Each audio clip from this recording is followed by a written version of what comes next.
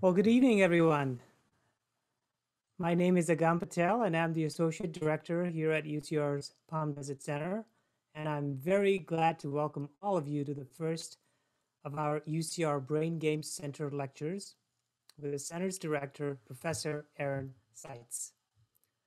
Professor Seitz earned his bachelor's degree in theoretical mathematics from Reed College, his PhD in computational neuroscience from Boston University, and conducted his postdoctoral work in systems neuroscience at the Harvard Medical School. He was also a research assistant professor at Boston University before coming to UCR in 2008. While his primary appointment is in psychology, he holds cooperative appointments in bioengineering, biomedical sciences, computer science, the interdisciplinary neuroscience program, as well as psychiatry. He's also the director of the UCR Aging Initiative, as well as UCR's Brain Games Center. And he'll be sharing more with you about his work tonight and in more programs to come. We would like to acknowledge Bob and Cheryl Fay for their continuing generosity in supporting this programming at UCR Palm Desert Center, as well as the work at the UCR Brain Games Center. Additionally, we at UCR would like to respectfully acknowledge and recognize our responsibility to the original and current caretakers of this land, water, and air, the Cahuilla, Tongva, Luceño, and Serrano peoples and their ancestors and descendants, past, present, and future. Today, this meeting place is home to many indigenous peoples from all over the world, including UCR faculty, students, and staff. And we are grateful to have the opportunity to live and work on these homelands. All right, take it away, Aaron, and I would like to introduce him to present his lecture. Great, thanks. Just give me a moment to share my screen.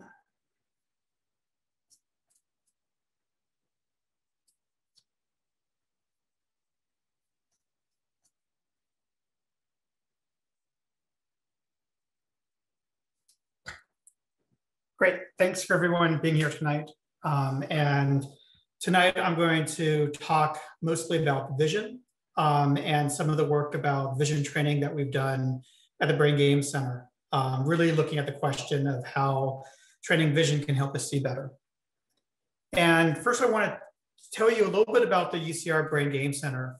And this is a relatively new kind of research unit on the UCR campus. We've been around for about 5 years, and our goal really is to do principled research, design, test, and disseminate evidence-based approaches to understand and train brain fitness in a way that will benefit real-life activities. And so our goal is a little bit different than when I first came to UCR. And so actually I'll tell you tonight a little bit about some of the journey that I took from basic lab research, where my primary questions were understanding mechanisms about how the visual system worked, and what are the circumstances in which the vision system can be trained. And then when I got to the Brain Games Center and started that, it was really asking this different question of how can we translate understanding of science and scientific principles to things that could really help us with the activities that we do in the world. And so the Brain Games Center right now is a growing organization. So we have about 50 or 60 undergrad researchers who work with us every quarter. We have 4 full-time programmers to develop our software. We have 2 research coordinators, lots of graduate students and postdocs. And every year we're growing. And today I'm telling you about vision. But what I like about this slide is it really kind of makes the point that essentially everything that we do is based upon circuits in the brain functioning well. And so there are kind of basic processes like vision and hearing and attention to memory, but also more complex things like language skills, emotion regulation, happiness, and well-being are all things that potentially can be improved by figuring out how the brain mediates these functions and improving the processes that the brain does to give rise to these. In this talk series, tonight I'll be talking about vision and vision training. Then in March, we'll move on to hearing. And then in April, we'll have another talk talking more about memory. And all of these are focused on this kind of exciting field that often goes by the term brain training. And the basic idea here is that as we understand more about neuroscience and psychology, there's more possibilities to come up with ways to train the brain to work better. And an analogy often made, and so this is where you could see the brain, running on a treadmill or lifting weights, is that this might parallel what knowledge of muscle physiology and the cardiovascular system did to physical fitness over the last century, where essentially understanding how these body systems worked have given rise to training regimes that have made athletes run faster, jump higher, be more endurant than ever before. And so the big question is, can we do this in terms of training the brain? And it's worth noting that we've always done things to try to keep ourselves mentally sharp. And so we have many approaches like Mensa puzzles, Sudoku, crossword puzzles. I played the Simon game a lot as a kid, reading books. And while all of these are good activities, one of the limitations of a lot of these is that if you train a lot on Sudoku, you'll be better at Sudoku, but it doesn't transfer so much to activities outside of Sudoku. And so what's been happening over the last decade especially is that there's been more and more companies popping up that use kind of neuroscience inspired games. And that these range from Lumosity, where I'm sure you've seen ads for those. Brain HQ is one from Posit Science. I think they have a program for that in the Palm Desert Library. There's others like CogMed and Jungle Memory that are targeted more toward kids. And that there's a lot of excitement because we now have a multi-billion-dollar market where people are selling programs that promise to be able to improve your brain fitness. There's also a lot of controversy in terms of whether these really work as advertised. A few years ago, there's a statement that came from the Stanford Institute of Longevity and the Max Planck Institute for Human Development that was really criticizing the commercial brain training industry. And there's really two parts of this quote that I want to focus on. One is that they thought there wasn't any compelling scientific evidence to date. This is about 4 years ago, that these training programs do as they promise. And the other thing was the encouragement to continue careful research and validation in the field. And so the statement wasn't saying brain training doesn't work. It was that a lot of things have come on the market that are promising, but very few of them have been studied well enough to understand, does it work or not? Or if so, who does it work for? Which people are good candidates for these types of trainings? And so one of the key goals of the Brain Training Center, or the Brain Game Center, is to do this research so that we can have a better understanding of which approaches might work for which individuals. And the biggest criticism of the field has been this idea of specificity. And I'll bring up this term kind of a few times during the talk. The first case I want to bring up is in memory training, which will be my last lecture. But I want to bring this up now just because it helps bring up the examples that have been a big issue in the field. And that is, in this situation, each of these black squares is a computer screen that you see in series. And so if you could see my mouse, basically you start at the left and you're supposed to remember the location of this little blue square inside the black square. The next screen, it's a different location. And in this task, you're supposed to indicate at each time whether the one you see now is the same as we saw 2 items ago. So right now, this third one matches the first one. The fourth, though, doesn't match the second.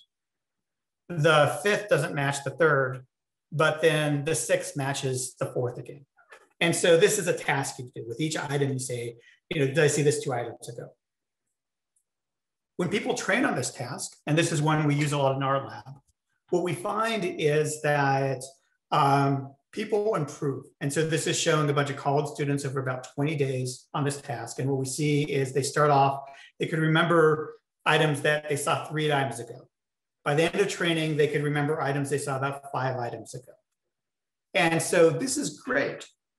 But the big question is, you do this task over and over again, you get better. Then you go to a grocery store, try to remember what was on your shopping list. And do you remember? And, as I'll discuss across these different talks, the answer is sometimes you do and sometimes you don't. And that's what we're trying to research. And so the way I got started in this field really is, what are the things that we could do to make it so that these brain training games truly have real world impact? You do something on your computer or my psych lab to train, and we want you to be able to then go about the activities in your life and that you'll be able to do those better. And so the reason why I put this vision talk first is because there's a lot that we could learn from research that's been done in vision training. And so this is the field that I kind of grew up with as a scientist. And so I did some of this work in my PhD and then my postdoc, and then when I first came to UCR, and that this area of research really makes the observation that for you to see, so vision involves a collaboration between the eye and the brain. We all know that if the eye is not working properly, so that light is not being focused on the back of your retina, that you might need glasses like I'm wearing, or sometimes cataract surgery or LASIK surgery. And there's a huge number of approaches that are used to focus light better in the back of your eye. We know this is important. At the same time, whether it's due to a stroke that does damage to the visual cortex, or even with aging, that if the brain is not doing its part, that we can't see. And so the contribution that the brain makes to seeing is something that is not as appreciated in optometry. So, we have this giant multi-billion-dollar industry, once again, that is focused on, glasses, contacts, LASIK, cataract surgery, et cetera, and so on.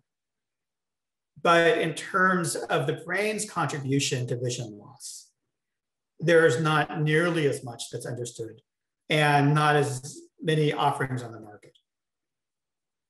And the other thing is that there's a lot of research in this field of perceptual learning I'll talk a little bit more about that does show that you can train the brain to more efficiently process the information that comes to the eyes. Some very simple examples is that, so here you have 4 pictures in front of you, and in each picture there's an animal, and that 3 of them are birds, 1 of them isn't. And I want to give you a little bit of time to see if you could find, the dominant animal in each scene.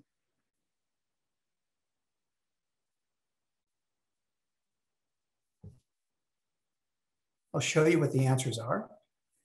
And so you could see there's a giraffe and then a snowbird and a couple of owls. And the reason I'm showing this is that all of you have just experienced perceptual learning. If I show you the same slide a year later, and some of you might have even seen my talks in the past where I've shown this, that you'll be able to find these birds and the giraffe immediately. Your brain has changed based upon this experience. This is only one aspect of perceptual learning. Another aspect of perceptual learning is that if you notice, especially the birds, that they're camouflaged. And in order to be able to find something in camouflage, you could also train yourself to better represent the image of the bird, find the subtle orientations and changes in light intensity that help distinguish the bird from the background. And that if you're able to master this, then instead of just being able to find the birds in these particular pictures, you'll be able to find birds more generally. And in fact, that's an example of what happens in radiology. So here, I have a picture of a femur bone and there are the metastases on this. And so these are kind of cancerous outgrowths of the bone. If you look at this, you could try to come up with some hypothesis of, where might be those cancerous regions. I could show those to you, and then I could take them away. And you could look and you could recognize, yeah, so some parts of this image were a little bit darker. Maybe that's how I identify the cancer. But you'll see there's other parts that are also darker than surrounding that are not the cancerous pieces. And so with a radiologist, they have to train for years, really, looking at often hundreds of thousands of images to be able to learn not just how to, recognize cancer on a particular image, but they need to be able to, really improve just their basic vision of the subtle changes in light intensity that are able to help them see, what is cancerous, what is not, what is benign, what is malignant. And this is something that takes training. In the lab, we study this in much more simple examples. So if you look towards the right, so you should see these red dots at the top. I have my mouse moving around one of those, hope you can see it. You should see a subtle orientation pattern, kind of tilted a little bit to the left. If you then follow the red dots towards the left of the screen, you should be able to find that image again, and then again, but it becomes harder. And so eventually it just fades into the background. And so this is one of the ways that we're able to measure aspects of people's vision, because we could come up with what we call a psychometric function. And so what this is that on the x-axis, you have signal strength. So how strong this oriented pattern is compared to the noise. And then on the y-axis, you have performance. How often are you able to recognize it? And so the typical lab approach that we've done is that we first try to estimate this function for each person of essentially what they could do easily, what is more difficult. And then we train them for a period of time. And we try to look to see whether this psychometric function changes. So here with the blue line after training, we're seeing an observation where they're now able to see, at the same signal strength, performance is now improved. And just kind of taking a step back, why would we do this? And there's a bunch of different reasons that have been in the field.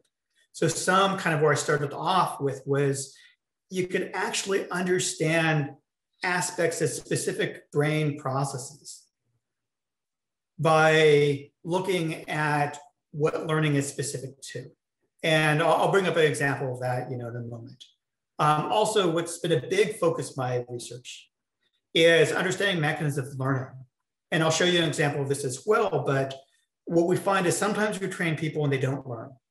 Other times you train people and they do learn.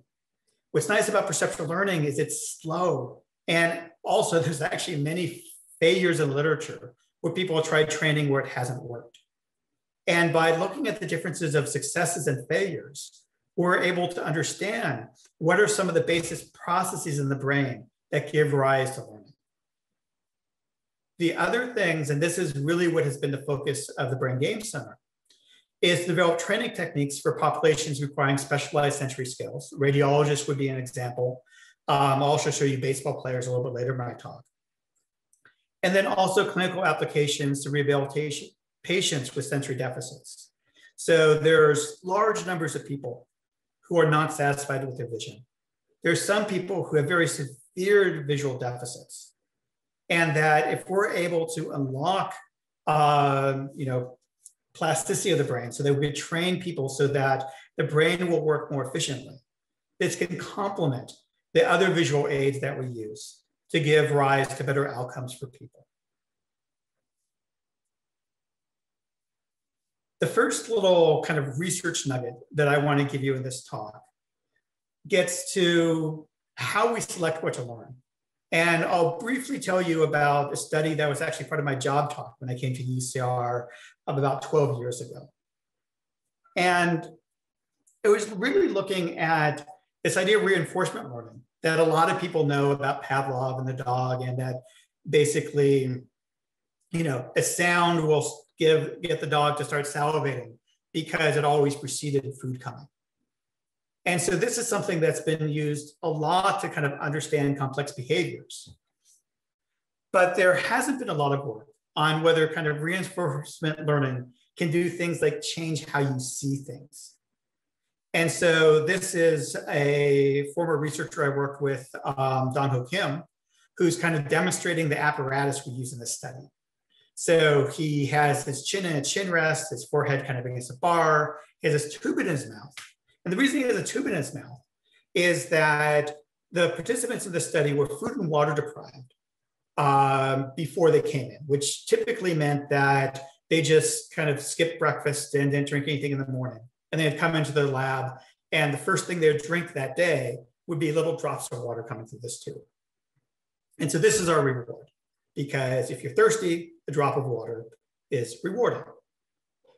And so what we want to see is that if all you have is that you get this drop of water through a tube, and then we show them a screen like this, where you see that every so often, kind of around the red dot, there's one of these oriented patterns I showed you before. And there's one, there's another. And so there's two different orientations. One of those orientations was always paired with a drop of water. So it would show up, you get a drop of water. The other one did not have that reward. And so we're able to study here is the difference between the experience of one orientation that's rewarded, another one that isn't. But we wanted to make it so that people did not have any idea what stimulus was rewarded, because right now you can see that these orientations are identifiable. So we use this technique called continuous flash suppression. And the basic idea here is to one eye, we showed this bright flickering Mondrian pattern. So it's colorful, it's vibrant, and so this is really good stimulus to the visual system. To the other eye, and it's really hard to see, but if you look in the center, you could see this still noisy pattern, and sometimes this orientation will show up. But the key thing is that if we show to the left eye this bright Mondrian, and to the right eye just this low contrast gray screen, what you perceive is just the Mondrian. So this is, there's a lot of literature on what's often called binocular rivalry. And essentially what this is that if you show different information to the two eyes, the brain doesn't know how to deal with incompatibility. And so the solution typically is that it'll choose one eye, and that's what you'll perceive for that period of time. And so we're able to use this little trick so that people came into our lab, in this case, 20 days. Every day they're food and water deprived. All they did was just stare at a screen, got drops of water through a tube. It was a pretty boring task, actually. They never saw the stimulus that was paired with the reward. And we asked the question is, well, if we test them before and after on a visual stimulus, can we see evidence of learning? And so here, this plot is a little complex. I'll walk you through it. So at the very bottom of the screen, you're seeing something like I showed you before. You have those red dots around them. You have noise with the orientation. Towards the right, you could probably make out the orientation. Towards the left, it's probably too so. So this is basically showing that same psychometric curve that I showed you before.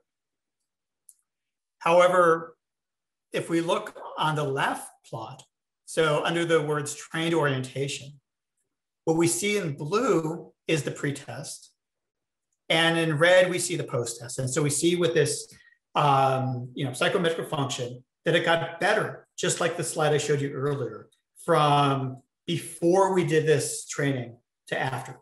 But the key thing is this training, all that involved was drops of water coming through a tube to unseen stimulus, but improved people's vision. On the other hand, if you look at the control orientation, this was shown equal numbers of time. It's the orientation that never got those drops of water though. There's not much of a change. And so this is important in that it tells us a basic principle that we could learn without attention, just through stimulus reward contingencies. This learning can make us see better. At the same time, as I'll kind of bring up in a moment, it's important to realize that this is learning that only occurred for one orientation. And in fact, it only occurred for the trained eye. And so it's highly specific. So this particular example doesn't transfer very well to untrained tasks. But the reason I'm showing you this is that it's kind of a little bit of my origin story, is that before I started the Brain Game Center, I did lots of experiments like this. And so like the one I just showed you was talking about, learning through reward. There's other studies that we've done looking at how attention, so focusing on things you want to learn, will help you learn them better.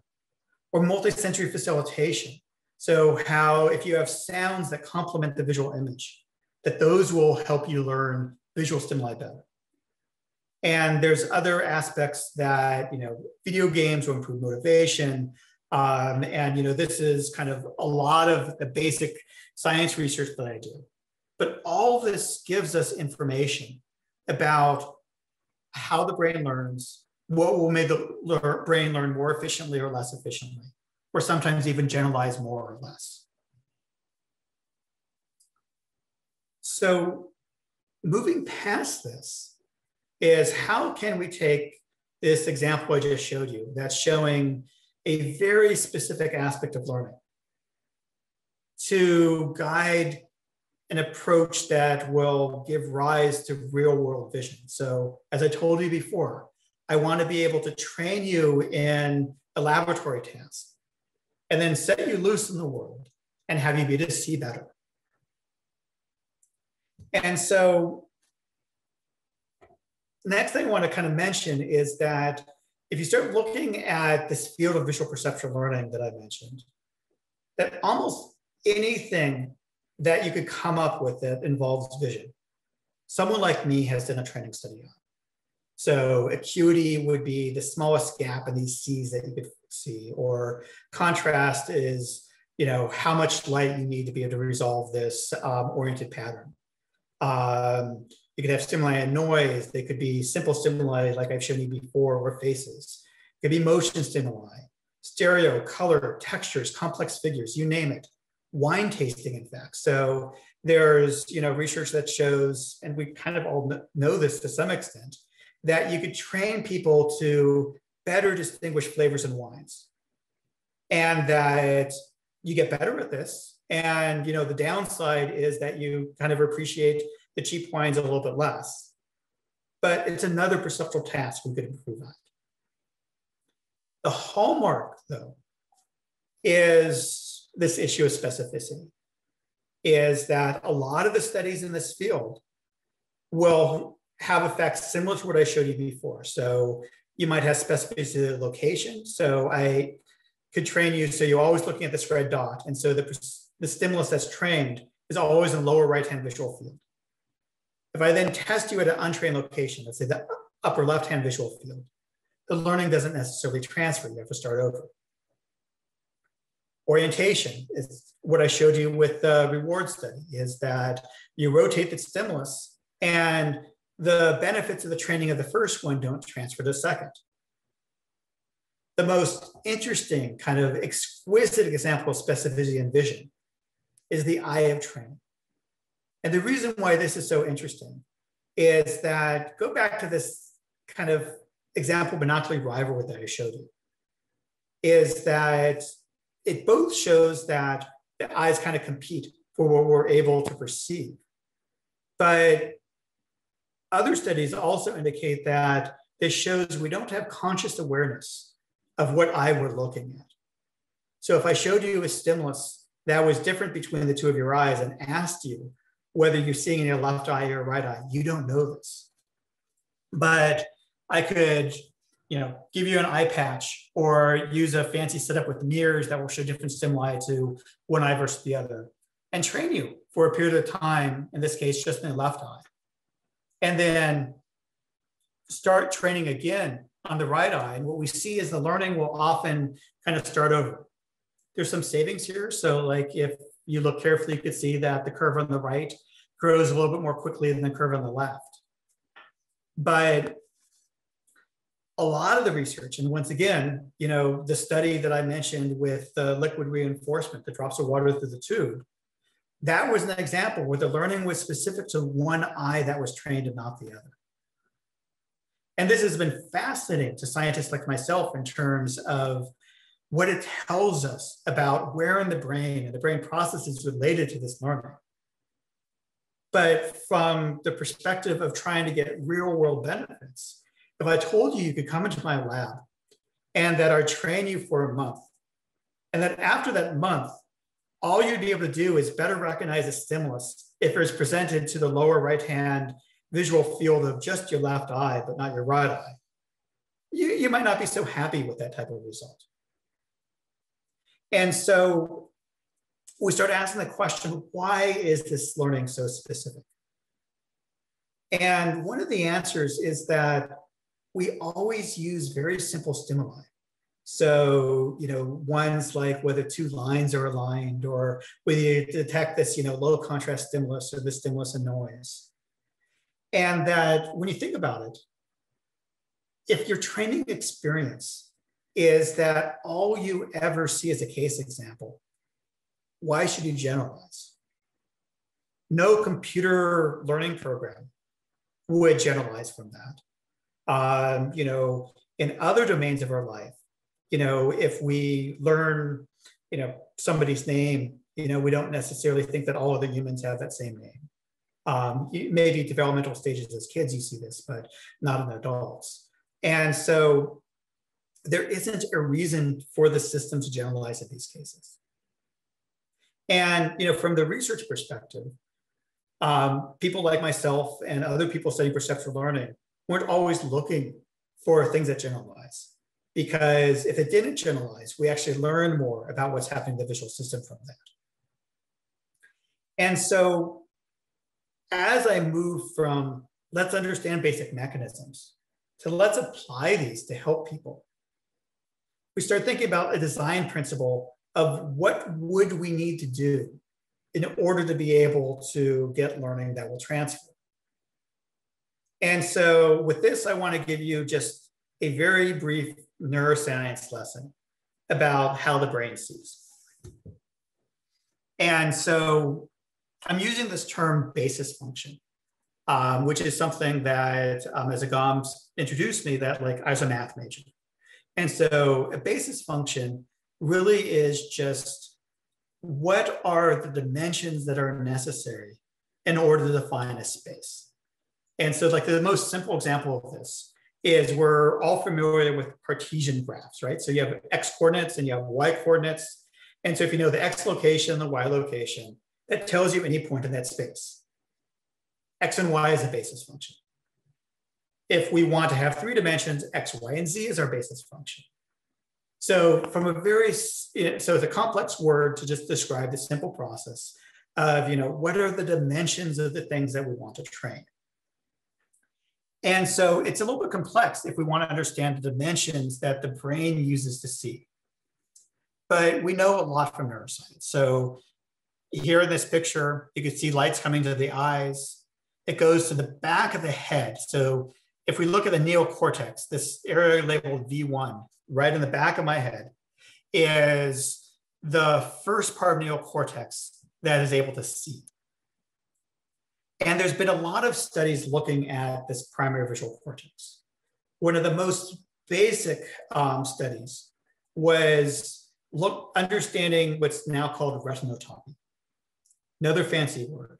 What this means is that if you look at this grid on the left here by my mouse, that this was a pattern that was flickered on and off to the eye of an animal. And then if you look on the right, this little wedge is kind of a representation of visual cortex in the animal. And that the black parts are the parts that were active while this pattern was flashing. And the fact that we could see, it's a distorted picture, but essentially a picture of what was shown to the eye on the surface of the brain shows that neighboring cells in the retina project to neighboring cells in visual cortex. And so that's why we call it retinotopy. So the first dimension of the basis function is a map of space. So it's our XY coordinates. The next thing is what happens if you stick an electrode into the brain and you record activity of an individual neuron at some place in the visual cortex. What you'll find is that not only does it respond well to the location, it responds well to the orientation of stimuli. So, some cells will like stimuli when they're vertical, some horizontal. So if you look at these pictures under the word orientation, it's just showing you that, these fuzzy blobs that I keep on showing, when they're rotated at different orientations, that different cells like different orientations. And this is another important dimension by which the visual system breaks down the world. The last one is a little bit more complex. It's what we call spatial frequency. And so if you look at these fuzzy blobs again, you'll see that the lines are kind of, wide, and others, the lines are somewhat narrow. And different cells have preferences, some preferring the wider ones, some preferring the narrow ones. And while this is interesting, is that if you have a set of filters like this that are specified by the location, orientation, spatial frequency, you could describe any picture, at least in this case, any black and white picture, by this set of filters. And a case example of how this works, and we use this every day, is JPEG compression. So if with my iPhone, I take a picture of something, and to compress that picture to save disk space, instead of saving the highest resolution image it can, instead it compresses it. And the way it compresses it is actually modeled off of understanding of how the visual system works. So here's a picture of a woman's face and eyes. You see that there's a grid. At each grid location, we apply a filter bank. And so that's what I see show in the upper left. You start looking at the filter bank. This first column, what you see is that they're all horizontal. It's just the spatial frequency is changing. The first row, they're all vertical. The spatial frequency is changing. And then these plaids you find in the middle, they're mathematically equivalent to different orientations. And so what happens is that in each spot, you see how well matched each of these filters are to that location. And so that's what these numbers are on the grids. And you see that, there's different locations that have different numbers in them. And so essentially, this is sufficient to compress images. And there's some thought that this is why the visual system works this way, is that it's able to represent the visual world a little bit more efficiently by breaking it down into these pieces. And so what we thought then was, well, if this describes kind of the space of spatial vision, maybe we should train across all these different dimensions. And so a few years back, I actually started a company where we created a game called Ultimize. I could tell you a story about the company another time, but we created a replacement for that at the Brain Game Center, a program called Seitz, which is actually one of our free downloads on the Apple App Store.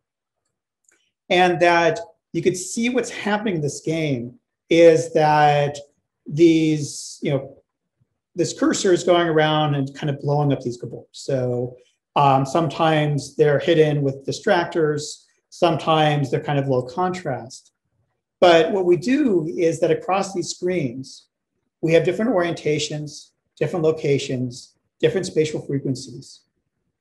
And then we also try to make it so that the targets are paired with reward, that we actually have sounds that help reinforce the location of the visual stimuli. So we took a lot of these other learning principles and we built them all into this game with the idea that we want to create a training program that would give rise to the most learning possible. And so that's our hypothesis. This game would be sufficient to be able to train vision. The next thing we wanted to do was come up with something that people did in the real world that we could test them on and see whether they got better. And so for those of you who have been in the UCR community for a while, you might know Doug Smith, who is our former baseball coach. And so we talked with him about, well, hey, can we get your baseball team to join our science experiment? And that will train them and see whether they can make their vision better. And, he was relatively skeptical at first. But, after a number of conversations explaining that, vision training was something that was actually done in certain ways in a lot of the major league teams, that, he decided to give us a shot. And so we had the UCR baseball team come into our psych lab for about 20, 25-minute sessions. And this is in the fall of 2012. So in between the 2012 and 2013 baseball season. And that we're able to test their vision before and after this training, and then also look at their playing performance in the Big West League, before and after this training. If we first look at basic vision, in this case, acuity, so how well you can read on an eye chart. This is a little bit of a complex graph, but what we're showing in the green is that for the trained players, and these were the hitters, that there's about a 30% improvement in their distance vision and about 20% improvement in their near vision. The untrained players, actually in this case were the pitchers of the team, didn't show any changes from training. And so what this meant was that the players were able to stand basically a little bit further back from an eye chart and read the same line. So some of the players actually got down to 27 and a half vision. So what a normal person could read from 7.5 feet, they could stand 20 feet back and read. And what this meant in reality was that some of these players had to stand 40 feet back from our eye chart because, our eye chart, the lowest line was 15. And so we had to have them go twice the distance in order to be able to see the stimulus. The next thing we looked at, so I was kind of talking about something happening with, okay, there we go, that, there's this basis function of vision. And so like contrast sensitivity is something that sometimes they measure when you go to the eye doctor, sometimes they don't. But if you look at this picture where you could see something really interesting, is towards the left, you could only kind of see the bright parts fairly low in the graph. And as you go to the middle, you could basically see almost to the top. And then you go to the right, you probably need, once again, a lot more light to be able to see it. And so this is a function that describes this basis function a little bit better than just acuity. And that we want to kind of measure this to see, kind of how well can people see in different lighting conditions. And so what we saw was this function also improved. And so this is one of the first kind of tests of whether kind of this basis function you're trying to train, was changing the way that we're hoping. Key question is, did it improve baseball? And so, as I mentioned, we don't have a control group within the UCR team, but we do have a control group when we look at the rest of the Big West League. And so if we first look at strikeouts, what we saw was there's a statistically significant difference in strikeouts or change in strikeouts between the Big West League and the Riverside team, where basically we had about a 4.5% reduction in strikeouts year over year between 2012 and 2013. Then we could start using some of these Moneyball statistics. And so there's a calculation you can make called runs created per out. And basically what this does is it gives you an estimate of how many runs they should have gotten from their hitting if you ignore fielding. And so we could see is that if you compare the change between 2012 and 2013 for all the players in the UC Riverside team that played both years versus all the players in the Big West League that played both years that weren't on the Riverside team, that this change was larger for a Riverside than it was for a Big West. And what's cool about this runs created per out is that there's something called the Pythagorean theorem of baseball. And so you could basically take the runs created per out. You could compare that to the runs allowed, so the number of runs that other teams scored on us. And you could compute how many games we should have won based upon that performance.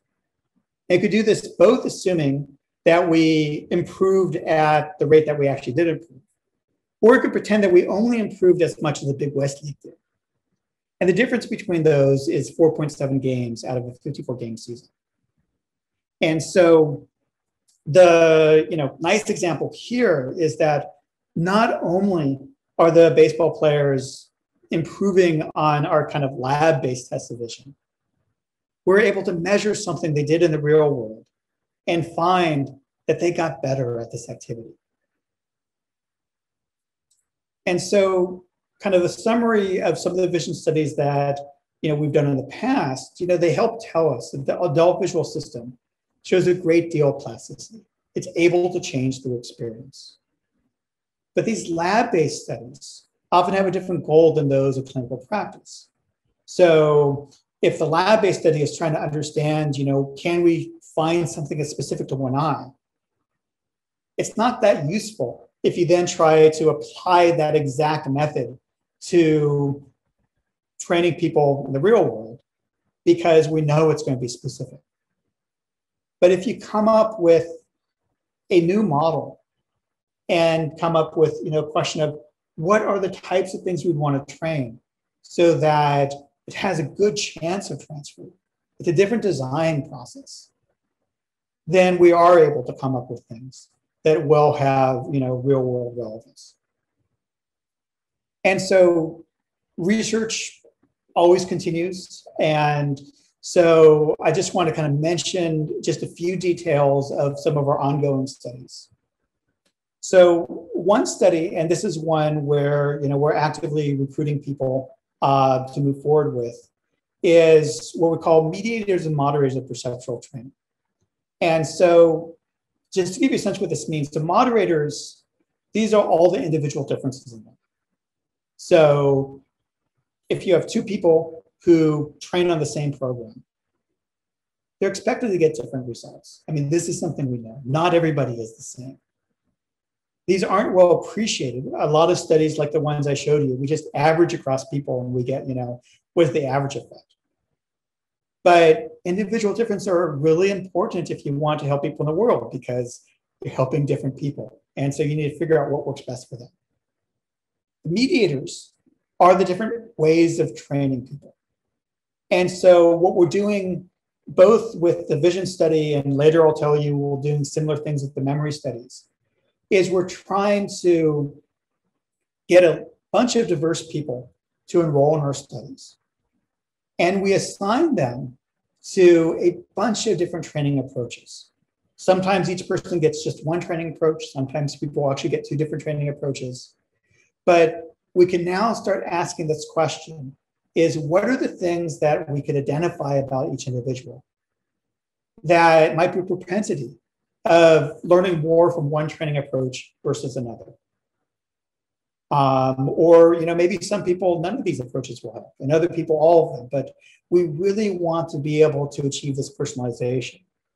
And so this new study that's funded by the National Eye Institute is giving us the opportunity to do a bunch of studies. And actually, these ones aren't gamified. They're fairly simple training approaches, but they help give us the basic information that will help us come up with different approaches that are going to be appropriate for the needs of different individuals.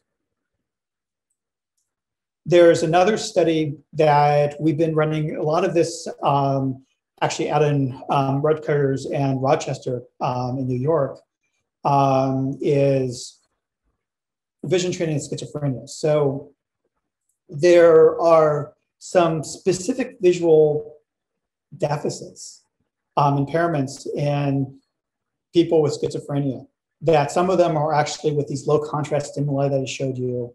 Others are configural representations. and that we're trying to both see whether vision training can reduce these visual impairments, and then also see, well, if we do this, does it reduce schizophrenic symptoms as well? And we're actually using similar approaches, and a lot of these are in collaboration with Catherine Stavropoulos at UCR, is in this case, it's not as much focused on training, although we hope to do this at a later stage.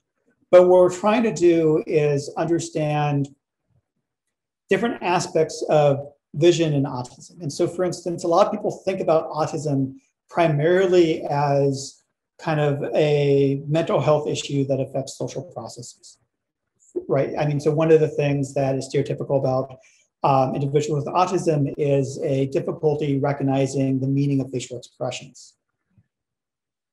When we start thinking about that, recognizing someone's facial expression is a very, very difficult visual task. And so our hypothesis, and there's some really good evidence for this, is that individuals with autism process visual information a little bit differently. And so what we've been finding is that there's some visual tasks they do better at than people who don't have autism, and others they do worse at. And so that, this idea here is, kind of with neurodiversity, is that they just see the world a little bit differently. And so we're trying to understand those, try to see which ones might give rise to some of these difficulties recognizing facial expressions. And then at a later stage, we hope to do training there as well. And so I want to, first kind of thank a lot of the people. And in fact, I need to find a picture that shows even more of our students. But I have the UCR baseball team here that, helped us through the vision study. Dan Ozer, he's now the chair of psychology. He's the one who taught me the Pythagorean theorem of vision, Pythagorean theorem of baseball. And also the funding agencies, where most of our funding currently comes from National Institute of Mental Health and National Eye Institute and other NIH agencies. And then the other thing, that, and actually one of the reasons why I wanted to speak to all of you is that we're really hoping to engage more people in the community with our Kids in the Brain Game Center. And so one big way to participate is to sign up for our studies. And so we'll send this out in a follow-up email as well.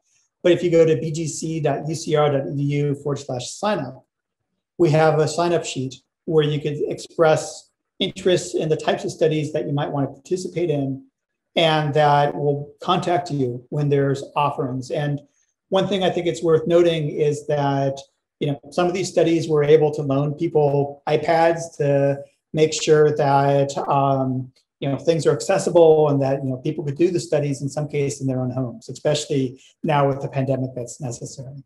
And then the other area is that we're a university nonprofit, and that we are looking for donations to be able to help support our students and to develop our next inventions. With that, that's the end of my slides, and I was hoping that we could now have a bit of a conversation.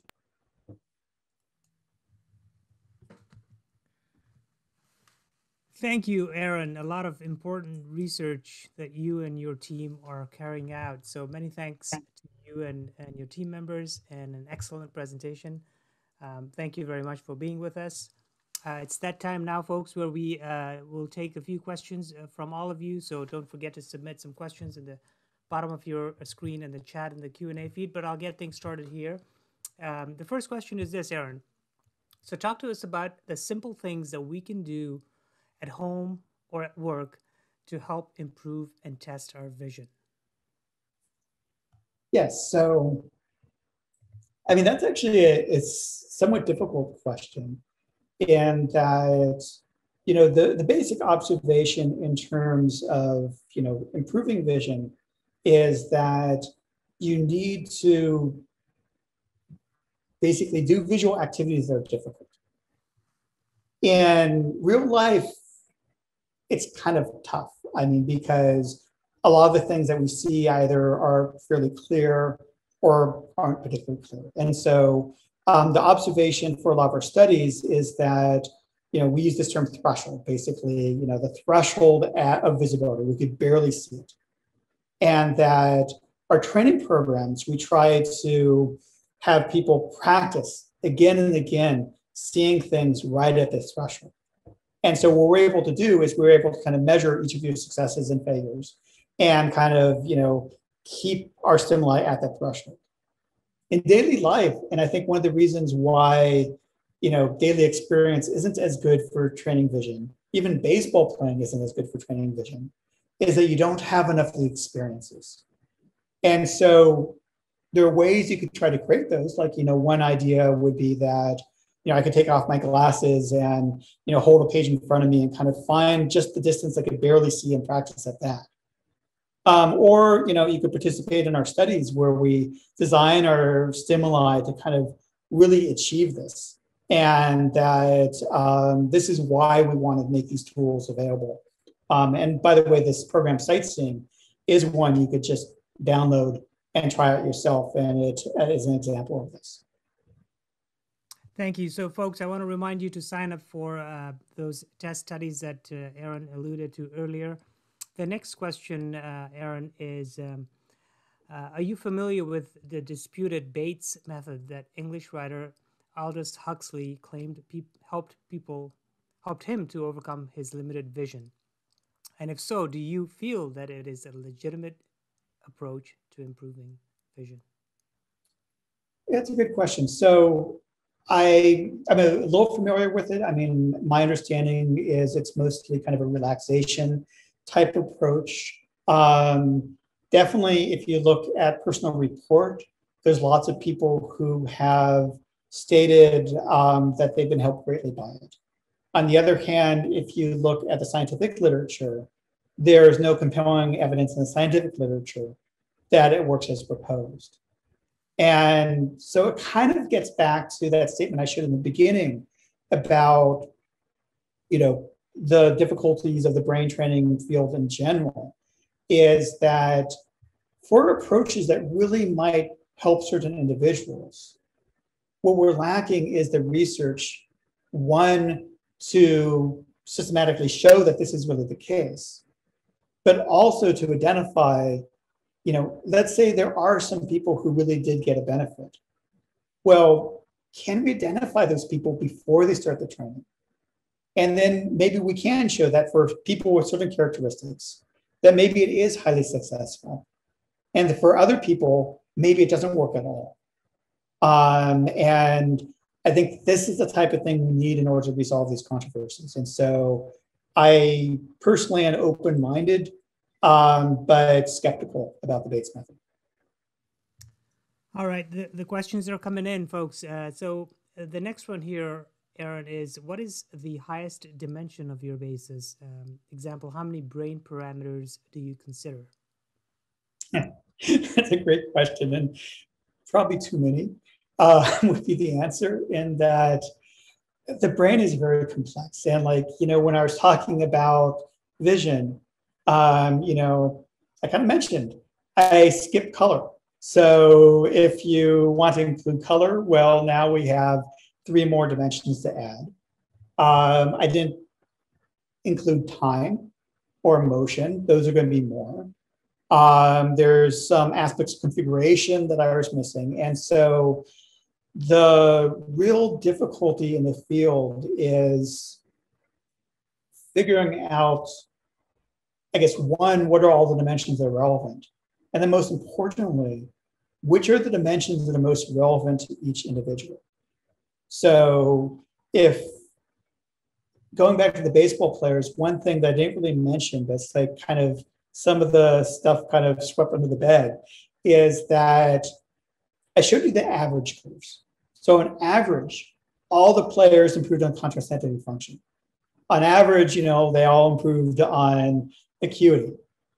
But individually, you start looking at, well, some, they improved acuity just in the left eye, not in the right eye. Some of them didn't really show much in acuity, but showed more in contrast sensitivity. And that on one hand, you might start thinking, well, okay, now these improvements I showed on average represent some people more than others. But think about, once again, the applicability of vision training to baseball. These players are highly skilled. For each of them, there's probably something different that is holding them back from the next step of performance. And so for some of them, acuity in one eye might help. For others, maybe they're just not doing as well in night games, and so contrast sensitivity is needed. And so the key to personalization is actually probably figuring out the relevant dimensions. And what we're still working on, but this is why we're trying to run these large-scale studies, is to see whether we could figure out which dimensions are most important for which people. Thank you. We've got a question from a local elementary school teacher here in the Coachella Valley, and she wants to know if there are any studies done around dyslexia and or visual processing disorders and strategies for helping students with these challenges. Well, that's a great question. And when I first came to UCR, and when like the first place I was thinking of, real world applications actually was dyslexia. And there are some interesting examples of vision training and dyslexia that have shown promise. And then I've actually tried doing some studies myself. And the place where it's always gone south is getting enough participants. So like I have some wonderful case examples where some kids who tried my program who had gone through lots of clinics and such to help with their reading basically had really exciting results from using, in that case, what was optimized, but sightseeing is pretty much the same program. The problem, though, is that it's been, for a number of reasons, difficult for me to run enough children in kind of the right controlled study to be able to really address what it's possible is a coincidence. Maybe just those 2 months when they're doing my training were the critical 2 months where they're going to unlock the reading potential anyways. And so this is kind of frustration in that there's so much compelling case examples. And I personally really think that this can work. And there's a whole, if you're familiar with the term magnocellular hypothesis of dyslexia. So with at least certain individuals with dyslexia, that training with motion stimuli and low contrast stimuli seem to be really important. But not everybody with dyslexia, because dyslexia is really diverse. And so this is one of those areas where I'm hoping to kind of both find the resources, but also the students who want to participate to be able to do a larger scale study of this type. All right, we'll take one or two more questions here. Are you interested in studying age-related patterns in perceptual learning as a moderator, meaning comparing children versus young adults and older adults? Absolutely. And so, in fact, the current project that I mentioned, currently it doesn't involve children in the funded study, although there's other pilot studies I'd like to do in children, but the specific goal there is to not look at necessarily age as a continuous variable, but it really seems to be the case that there are differences between the studies you do, let's say in a bunch of college students, and then a bunch of older adults. And so what we want to do is, in this study, we actually had proposed to run, I think there's about 1,400 college students and about 600 older adults. And that's basically the older adults, we're trying a subset of the training methods we're looking at with the college students. And that we both want to look at kind of the moderators across those populations, but also there might be different moderators in older adults. And so that, it's not just kind of age being a moderator per se, as, it might be there's a whole shift in terms of which training programs are more effective, at different age groups. And so that's one of the primary goals of our study. All right, let's take one final question. It says, Professor Seitz, are you doing any research to help improve or restore memory issues? Absolutely. So that's talk number 3. And so you can sign up now. So the sign up sheet, is open to different interests. And so, and we have a number of memory studies, including one that also has the title Mediators and Moderators, because that's one of the central things of our approach is people are different and there are lots of different ways to train and we want to match them well. And so if you go to the participate webpage, you could sign up with the interest of memory. And if you wait a couple months, I'll tell you a lot more about the memory studies. Awesome. Let me see if there's any other questions trickling in. There are, here we go. Give me 1 second here. I know Bob Fay had a question, and I want to make sure that I get it to you. If Kelly or Maggie are there, would you please kindly put that question into the chat at the top of the feed, please? One moment, please. The last question.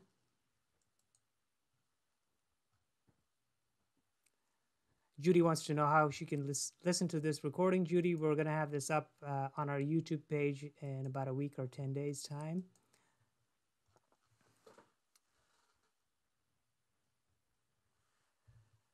All right, here's the question. Will this training improve my driving? So I'll give you a definite maybe.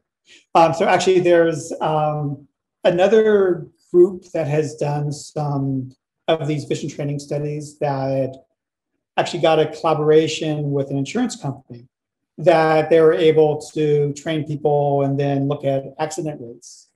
And they found some evidence that accident rates actually reduced with this type of training. So on the other hand, I haven't done studies that are specifically looking at that with the approaches we're using. And so it makes a lot of sense that would be the case. There's some evidence in the field, but once again, I want to be very careful as a scientist not to overclaim. And so that's something that we want to look into more with time. Thank you, Aaron. Folks, we've reached that time where we'll have to say goodbye to Professor Seitz, and we want to thank you, Aaron, again, so much for your insightful information and your lecture that you've provided, as well as the insights you shared in the Q&A portion of this. And many thanks again to all of you for joining us this evening. Please be sure to join us for the next Brain Games Center lecture by Aaron Seitz on hearing, which is on Wednesday, March 24th. Mark your calendars, please. You may register at palmdesert.ucr.edu. And I want to thank our Palm Desert partners, especially as well, for joining us. And if you'd like to become a Palm Desert partner, go to our website. If you'd like to support the Brain Game Center as well, please visit thebraingamecenter.ucr.edu as well. Thank you again, all of you. Good night. Stay safe, and we'll see you at the next lecture.